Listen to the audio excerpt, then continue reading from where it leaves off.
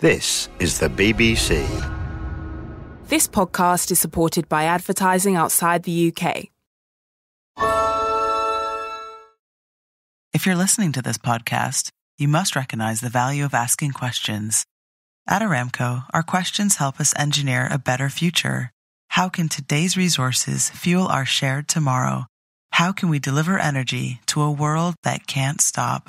How can we deliver one of the fuels of the future? How can we sow curiosity to harvest ingenuity? To learn more about how innovation drives us forward, visit aramco.com/poweredbyhow. BBC Sounds. Music, radio, podcasts. Hello, hello. This is Inside Science, first broadcast on the 25th of November 2021. NASA has launched a space mission to defend planet Earth from the asteroids. We'll be looking at what's involved. And how do we decide what to call things? Do the words in our languages sound like what they mean? But first, malaria is a horrible disease. It kills more than 1 million people each year. It's caused by an infection with a single-celled parasite called a plasmodium, which is carried from person to person inside the body of a biting mosquito. Now, there's been a lot of research into ways to treat or prevent this plasmodium infection in people and ways to eliminate infectious mosquitoes. But no one's really looked at what the mosquitoes get out of carrying this infectious plasmodium burden. Now, Anne Carr, a visiting scholar of Vanderbilt University in Nashville, had a suspicion that for the disease to be so successful, the plasmodium had to provide some sort of benefit for the mosquitoes. And she set out to prove it. The problem was it's extremely difficult to recreate the setup of mosquitoes, humans and plasmodia as they occur in a natural community setting in the lab. There's always that risk that, your artificial infections could be leading to artifactual data.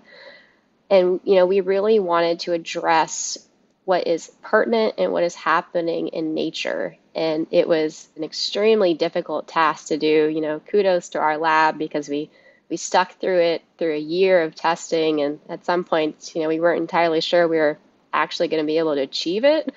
But we got to the point where we were able to document, these low-level intensity of plasmodium that mimic essentially what's been documented in nature in Africa.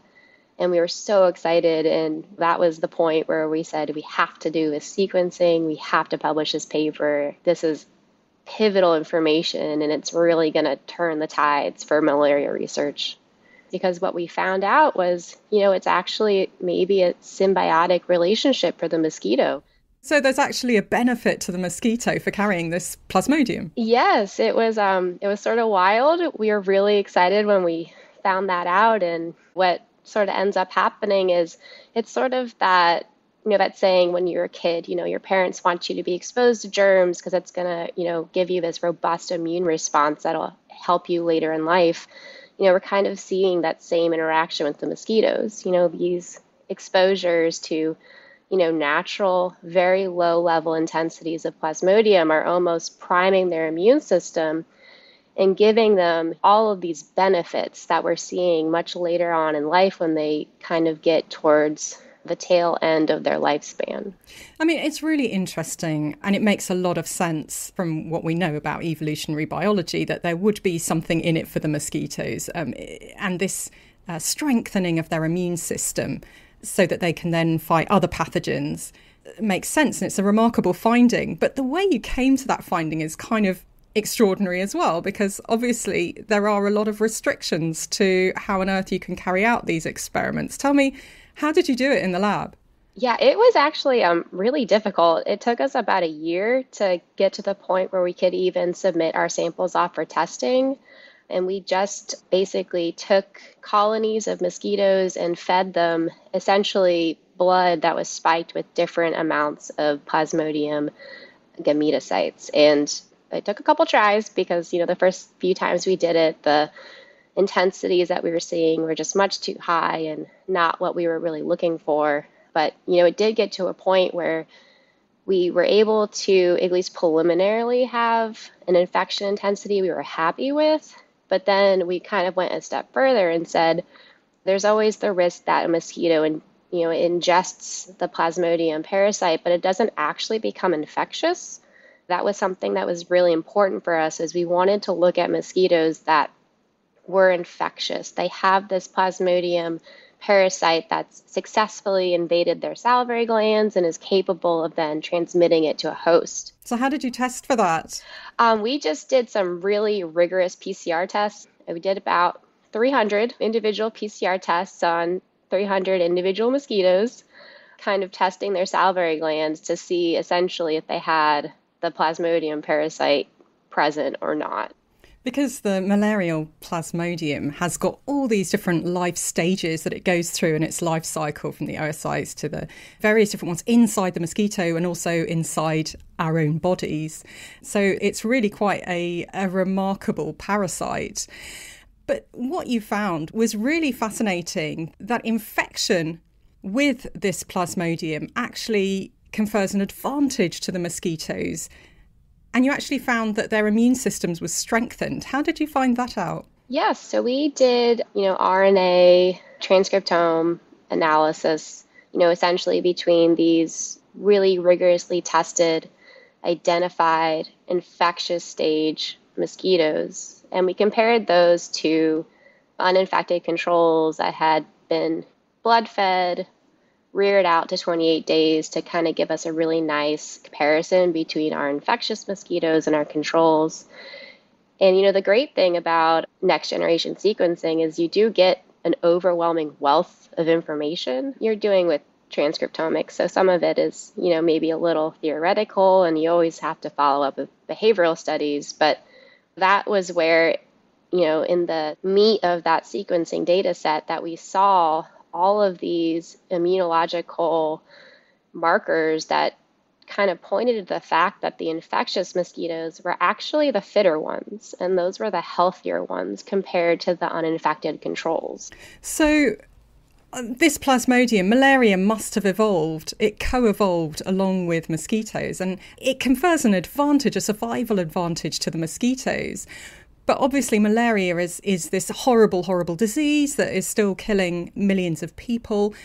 And one of the ways we're trying to get rid of it is to get rid of either the Plasmodium or to get rid of the mosquitoes. And it sounds like if we were to get rid of the Plasmodium, that would actually have a bad effect on the mosquitoes.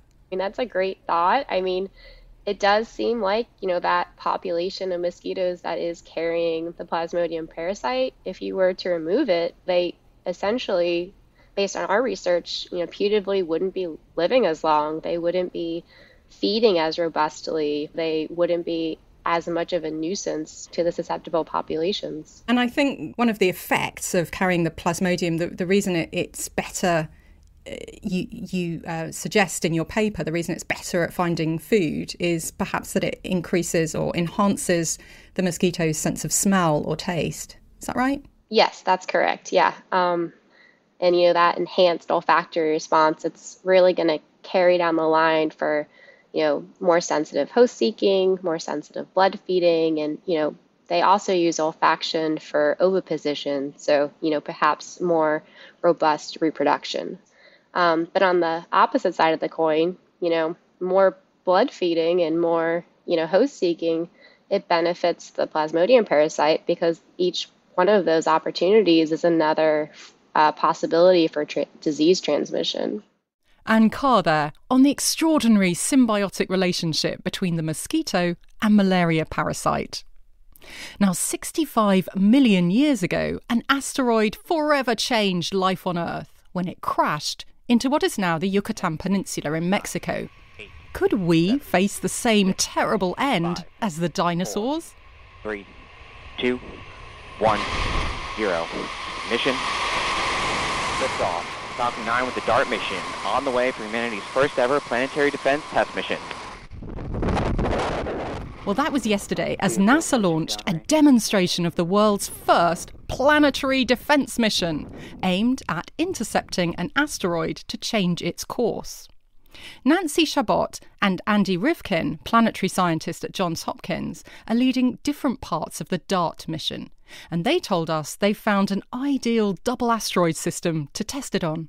There are 2 asteroids there. There's Didymos, the larger one, 780 meters in diameter, and there's Dimorphos, the smaller one, goes around every 11 hours and 55 minutes. We've been looking at it for decades with telescopes here on the Earth. They discovered it. But this is a great way to do this test because DART's going to come in and hit that smaller moon, and it's just going to demonstrate asteroid deflection within this asteroid system. So it's just going to change slightly how Dimorphos goes around Didymos by maybe 1% change in that orbital period. So maybe it'll be about 10 minutes slower, maybe 5 minutes, maybe 20 minutes. It's one of the main measurements. And I think that's why this double asteroid system is such a great way to do this test. Yeah, and the technique that is being tested, the kinetic impactor, what DART is doing, it's taking a spacecraft and ramming it in to the object you're worried about, or in our case, testing and not worried about, to change its orbit. The problem with asteroid impacts is that the orbit of an asteroid and the orbit of the Earth intersect, and both are going to be at the same place at the same time. And the way we deflect asteroids, it's not like a goalie kind of, sweeping something aside. It's that we either speed up or slow down the object that we want to move. And the measurements, as Nancy said, the Didymos-Dimorphos system is a great place to do that because the measurements are a lot easier to make in this binary system that's basically showing Dimorphos moving in front of and behind Didymos from the point of view of Earth. So how hard do you have to hit an asteroid to deflect it?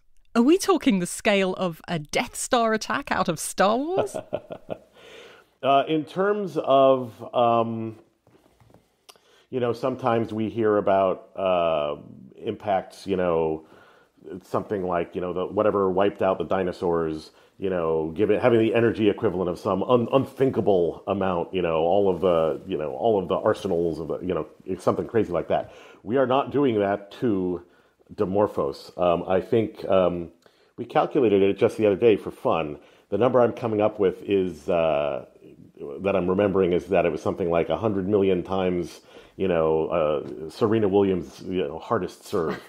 So it's a lot. You don't want to really useful analogy there. Yeah, but Serena has an awesome serve, so really we shouldn't give it. It's 6.6 kilometers per second. So it's coming in fast. It's definitely the spacecraft is going to be completely destroyed. There will be maybe little shards of it left, but not enough to melt it or anything like that necessarily with the impact either. And the spacecraft is so much smaller than the asteroid. The main body of the spacecraft that has the most of the mass is about 100 times smaller than the asteroid that it's impacting. So it comes in fast, but it's really small, and that's just kind of gives it this small nudge in that. And this is the sort of thing, like Andy was saying, that just changes the position slightly that would add up to a big change over a long time. And that's how you would want to do this technique if you needed it in the future. Yeah, the point of a kinetic impactor and the point of most of these techniques is not to have a Death Star kind of blow it into a zillion pieces, but to keep it intact and just kind of move it a little bit. Just give it a little bump. Definitely deflection, not disruption. So we're coming in fast with DART, but not intending to do anything other than to kind of give it a bump. The great thing about this mission is we'll be able to see the asteroid impact because DART is carrying cameras. The main body of the spacecraft has a camera that's called Draco.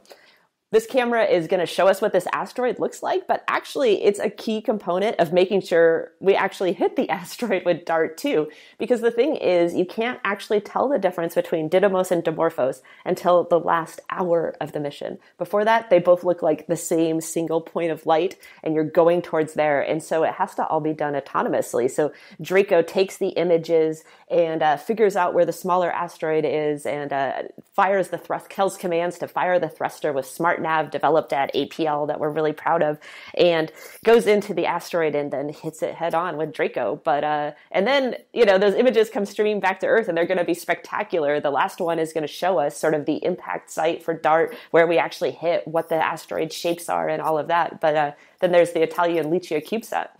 Yeah, the Italian Space Agency built a CubeSat, which is about the size of a laptop or a cereal box. That is also now flying along. I can't believe I can say it is flying in space. It is in space. It's crazy. It's a great day. It is. And LiCiaCube has two cameras, And, I guess I made the Death Star shout out before. The cameras are called Luke and Leia. Which is awesome. Yeah. I'm a huge Star Wars fan, so.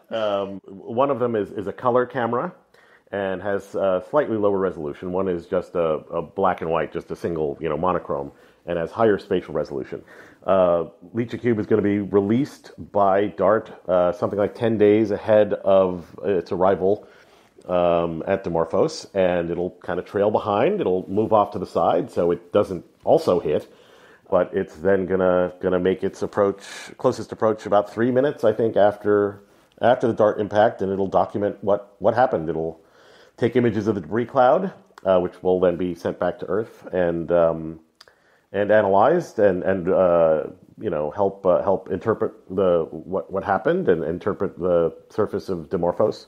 And then after it passes, it turns around and it takes pictures of the far side of Dimorphos, the side that DART won't see because it's just on a one-way trip. So it's great, and the Italians are justly proud. This is the first deep space mission the Italian Space Agency is carrying out by themselves. Now, fun as this mission test is, Nancy and Andy point out that asteroids are not uncommon, and even small ones can pose a real threat. There is an asteroid that is coming very close to Earth in 2029 that people are very interested in. It's an asteroid named Apophis, and so people have been interested in studying that, but we know the orbit very, very well. We know it's going to come close to Earth, but it's not going to hit the Earth.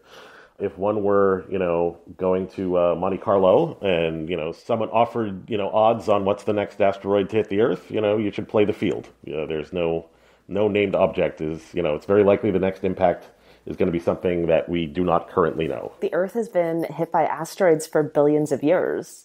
This is not new. Yeah. There are things out there, and the Earth will be here for many, many, many years in the future. So it's really great that we're getting to this point where we're developing capabilities to potentially be able to prevent that in the future for the first time. Well, there you go. If you could say, hey, there's going to be a hurricane that strikes this place 30 years from now, or an earthquake that strikes this place 30 years from now, and also we can take steps to stop the hurricane from happening or stop the earthquake, certainly you would do it. So this is, similar in a lot of ways. And I just think it's great that we're getting past this step of talking about it and actually taking a step to demonstrate one of these capabilities in space. It might be that a kinetic impactor isn't your choice. It might be that you want to do something that's more of what they call these slow push methods, where you, fire ion, beam thrusters at it slowly over many, many years, or gravity tractors or whatever. It's hard to speculate, I think, exactly what you would want to do, but characterizing it, getting as much information as possible and as much warning time as possible are always going to be key. Yeah, and it's also, I think, another interesting piece that DART will do is we are going to mess up, an asteroid. We're going to throw a bunch of debris up, and we don't know how the asteroid system is necessarily going to... One of the asteroids is rotating, very fast. There's some speculation. If you imagine having to deflect an asteroid that's spinning very fast, how is that going to work? There are people that are interested in interacting with asteroid surfaces for economic reasons. There are people who are interested in the science of interacting with asteroid surfaces. So we'll be generating data that even goes beyond planetary defense and into some of these other fields. As we know from Star Wars, a powerful weapon can come with a fatal flaw. Is there a chance that our asteroid defense system could actually make things worse? There is the concern of disrupting asteroids, which is why, like we said, we just want to give it a little nudge. We don't want to disrupt it. We don't want to blow it into a bunch of pieces. We just want to keep it in one piece. We don't necessarily know where that line is. We think we are going to be well on one side of that line with DART. Some people on the team have noted that some experiments recently from Hayabusa 2, have created craters that were bigger than they were expecting. I think that's all just a great example of why you need to do this test in space on a real asteroid, right? I mean, because you can do things at this small scale here on Earth in the labs, but, getting out there on the real asteroid, but, that said, even, any ejector debris that comes from DART's impact much, much smaller spacecraft on this much larger asteroid that's bound already by the larger Didymos, asteroid that's there that it's going around, makes this a really safe way to do the DART test. And, if you did need to apply this in the future, you do want to do something like this because you don't make your problem worse. Like Andy was saying, that this is not about blowing it up into many pieces and then having to worry about many pieces that are headed your way, but keeping it under control, a small nudge, so that those trains are not on a course to collide in the future. Nancy Chabot and Andy Rifkin on the DART mission. And we'll have to wait 10 months for it to journey the almost 7 million miles to reach the asteroid before we know the outcome. And it's not the only exciting mission leaving Earth. The James Webb Space Telescope, successor to the Hubble, has been 30 years in the making and is expected to launch in December. Now, this week, NASA announced that the tests of the $10 billion telescope had revealed a potentially faulty clamp. So the launch date is now delayed once more to 22nd of December. It's a hugely complex, expensive and ambitious mission because the telescope has to be folded up for blast-off on the rocket and then carefully unfurled once it's reached orbit in a process that takes 2 trepidatious weeks. BBC science correspondent John Amos was one of the last people to see the Webb telescope in the flesh before it was attached to the launch adapter a couple of weeks ago. And he spoke to the European Space Agency project manager, Peter Jensen. So the thing about looking at Webb in the clean room, all finished, is it's actually quite mesmerising. The colours of it, the gold of the mirrors, this sort of silver purple of all of the insulation covering the sun shield and everything. And Peter Jensen is a long-time project manager for the European Space Agency on this mission. Peter, what do you think when you look at it? Yeah, when I saw it, the first time I walked in, I somehow couldn't believe that it was in this pristine state after years of integration, after years of being, let us say, people around it. So I compared it almost like a toy. The kid unpacked the toy and it is in this glossy appearance. But this is when you unpack it. We have been working on this mission for 8 years in integration phase. So that is in this, let us say, glossy, pristine appearance, I think, is a big compliment to the ART team. Why has it taken so long? Can you explain that to us? Why has it taken 3 decades, really, hasn't it, to do this? Yeah, I mean, first, we started, let's say, the real building phase 2005, or let's say the initial preliminary design phase, and then, of course, the hardware building is coming later. And for the Europeans, we delivered instrument in 2012, MIRI, and NearSpec in 2013. And from 2013 to today, basically, there has been what we call a system integration and test phase. One example is the optical test we did in Houston, in the big Apollo thermal vac chamber. If you add everything together with the transport, it's a test taking around half a year. And so this is just one test. For ISIM, the integrated science instrument module, we had 3 thermal tests. They did not take a half a year each of them. All the tests were done in Goddard, but it is still a significant test. And of course, you cannot afford failures. So when we do things, we do it very carefully, in a very slow pace. So any damage of this satellite, whether on the outside and mainly on the inside, will have such a high penalty in terms of repair time. So everything happens in a slow and controlled pace. I mean, that takes time. The fact that it was delayed. I mean, these delays are somewhat famous, aren't they? That really kind of should have been expected, really, on a project this difficult. I think we always go in with an optimistic mindset when we do planning. Maybe it's also easier to get funding when we're optimistic. And we have done so many things for the first time. And, we can anticipate, but, there's always surprises. So we have had actually on NearSpec as well, we have had to exchange the micro-shutter and the detectors after we delivered to Goddard. And this is again, this is not driving the schedule, but it's just one of those unanticipated moments that, or events where you have to, you're not scheduled for. And we're ready now, essentially. We're ready now, yes. Next Tuesday, we will mate with what we call the payload adapter. And this is the ring which sits on top of the rocket and interface with the satellite. So we're basically done here, and we are busy preparing the adapter. Last night we did the electrical verification that the harness which bridge between the rocket and the satellite is all okay, and that's the case. So Tuesday is, in a way, a big moment when launcher hardware and satellite see each other for the first time. Yeah, I guess that when you put it on the adapter, that means everything is done with web, yeah? Yeah, and that's the case. So all the electrical verification, all the closeout, there are many, let us say, small patches where we have to, let's say, close the thermal surfaces, MLI, and that's done. There's still, we will have a lift when we lift onto the payload adapter. There's still 4 holes, you could say, the lifting holes, and they will stay open until we sit on the rocket, and then they will be closed.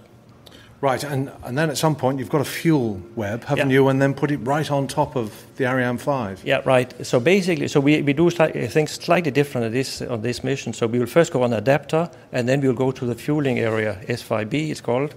And this, of course, is a hazardous operation, so there will be a very limited, let's say, access to the satellite for very few people. And this is also why this is a kind of a sweet moment, because it's the last, you could say, day or days where public has a visibility to the mission. And to European citizens, what do you say, Peter, about the value, the worth of doing this mission? Yeah, on face value, there's a lot of zeros. And Europe has spent 700 million euro on this mission. But, when you look at it as a cost per inhabitant in Europe, it comes down to a cheap cup of coffee in a cheap cafe, drank over a period of 20 years. And then I think it's really cheap that we get access to such a high-performed observatory in space. It's like a big Columbus journey to let us say, an unknown period in our history, universe history. So I think we get a lot of bucks for the money. Peter Jensen talking to John Amos. And do catch our special Inside Science about the mission in a couple of weeks. And spare a thought for the world's astronomers this Christmas who'll be anxiously following the telescope's progress. Now to language, which is basically a communication tool with rules. The words we speak are the units of meaning with which we build the endless complexity of ideas we wish to communicate. But the words themselves, whether spoken or written, don't have to sound or look like what we're trying to convey. They're just symbolic stand-ins. But now, research by Alexandra Swiek at the ZAS Institute in Berlin is challenging this. Already, I think very early on, philosophers, and especially Plato, has kind of given a seed of this idea that the sounds that are in words have a certain meaning, and they're not arbitrary. But then this theory kind of got under, and we started looking at language as is, and that it's a gift we got, and it's arbitrary. So this has been an ongoing theory, and as a student, I also learned it as an axiom, right? I just took it. It was just given to me, I took it. Words are arbitrary. But recently, more research on iconicity has started coming up to the surface, and Bubakik is actually not a new phenomenon at all. It was first mentioned by Wolfgang Köhler, a Gestalt psychologist, who who published a book in 1929, then redid it in the 40s. So it's quite an old phenomenon, and back then he studied 2 groups, English speakers and I believe an indigenous group in the Tenerife, in the Spanish island.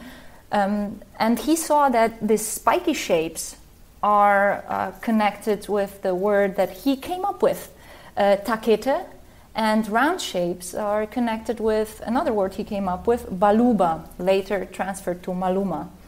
So the idea is that maluma has got a sort of rounded, softer sort of sound to it, and taquete is much more spiky, and so the shape that you're describing sort of fits that oral sound. Exactly, and why is that? We seem all to kind of have a feeling that maluma, you just said it, it feels kind of round. It has these round sounds in it, but we don't see sounds, we hear them. So the idea behind it is that there is a relationship between 2 modalities, a visual modality which can convey shapes, and an auditory modality or acoustic modality which conveys sounds that we perceive and connect with the visual shapes. And this is exactly what Buba and Kiki taps into.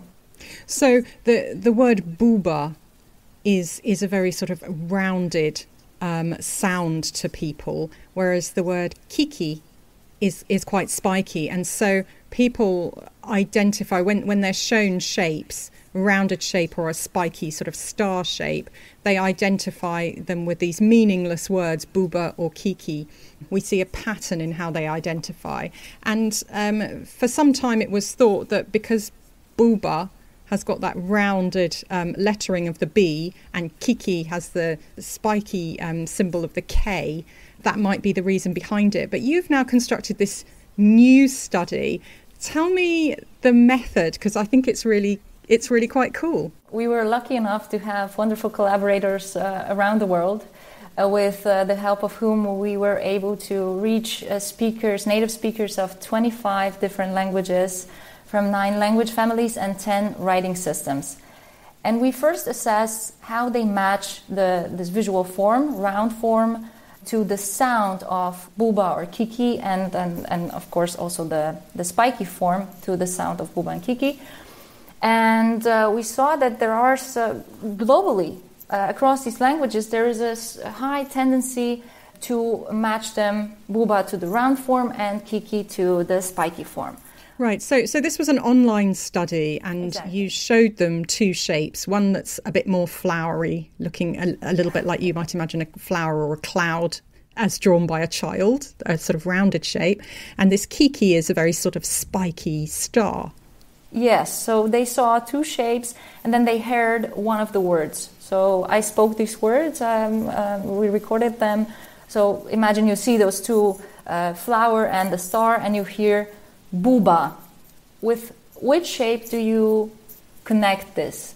And people just answered, and we saw a correct answer only if it matched both booba to round and kiki to star shape, which is quite a conservative method because we had this richness of writing systems. We also wanted to see whether people rely on the roundness or spikiness of the letters that are used in the given writing systems. And we collected participant ratings to the written forms of booba and kiki in all these 10 scripts that we had.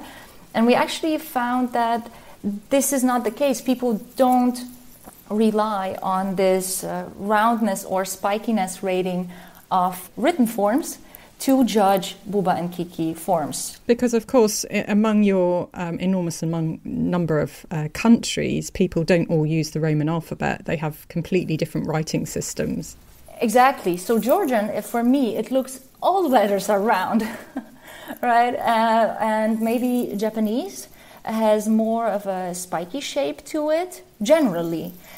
Still, we saw that people who come from Georgia, who come from Japan, they don't necessarily rely on the judgment of the spikiness or roundness of their letters to correctly match visual shapes to the auditory forms of booba and kiki. But nevertheless, even without having that match that we do with our Roman alphabet, you found that across all these different language groups, people still were more likely to match the rounded sound of booba to the flower shape and the kiki to the star shape than would have happened just by chance. Yes, we found it across most of the languages, but not all of the languages. Some groups, some native speakers, showed a converse effect or didn't show a preference really. And what we take from that is that in some languages there might be words that sound like booba or kiki that confound their feeling of the word to the form. So for example, in Romanian, the word booba is a generic term for wound that you use to small children. And wound may be sharp pain, sharp figure. You see where I'm getting at? Right. So the actual meaning of the word is kind of overriding that very subtle sound effect. Mm-hmm, exactly. So this might be the case for Romanian, for Turkish, for example, where a word gigi exists and it means cute. And naturally we connect cute with roundness. So there is generally a preference for round shapes. And also when you think of babies, they have a totally different bodily proportion than adults. And their heads are round, they have round eyes, very big. And we often call babies cute. And maybe this could also override the effect in Turkish. So this is a possibility. And also that just the sound of words buba and kiki might be somehow forbidden in some languages. So for the future, it would be great to test more words, not just buba and kiki, but other words that evoke this correspondence between roundness and sound, and conversely, spikiness and sound. So this link you found between the sort of the roundness and softness of the sound and the sharpness of a shape, it gives us some sort of clues perhaps to the origins of how language evolved, and perhaps there were vocal attempts to represent the shapes of things with our words, and perhaps that's how it started. I very much believe so. And for that, we should also not only study made-up words like we did, but also study true lexica of words of languages across the world to see whether more round concepts have more of these round sounds, acoustic segments. And this actually, colleagues of us, David Sidhu and his colleagues did that for English lexicon, and they found that there is this correspondence that generally words that are connected with the concept of roundness have more of round sounds. And we can therefore see that correspondences like this, like buba kiki, which is made up, like, right? There is no word buba or kiki, but they can give us insights into how this might have shaped our preference at the very core of language to name things. Alexandra Swiek there on the intriguing origins of our languages. That's all from this week's Malarial Mysteries, Space Sorties and Word Wrangling. Next week, the fabulous Victoria Gill will be in the seat. I'm Gaia Vince. Technical production was by Jackie Marjoram. The producer was Alex Mansfield. And Inside Science is made in association with the Open University. If you're listening to this podcast, you must recognize the value of asking questions. At Aramco, our questions help us engineer a better future. How can today's resources fuel our shared tomorrow? How can we deliver energy to a world that can't stop? How can we deliver one of the fuels of the future? How can we sow curiosity to harvest ingenuity? To learn more about how innovation drives us forward, visit aramco.com/poweredbyhow.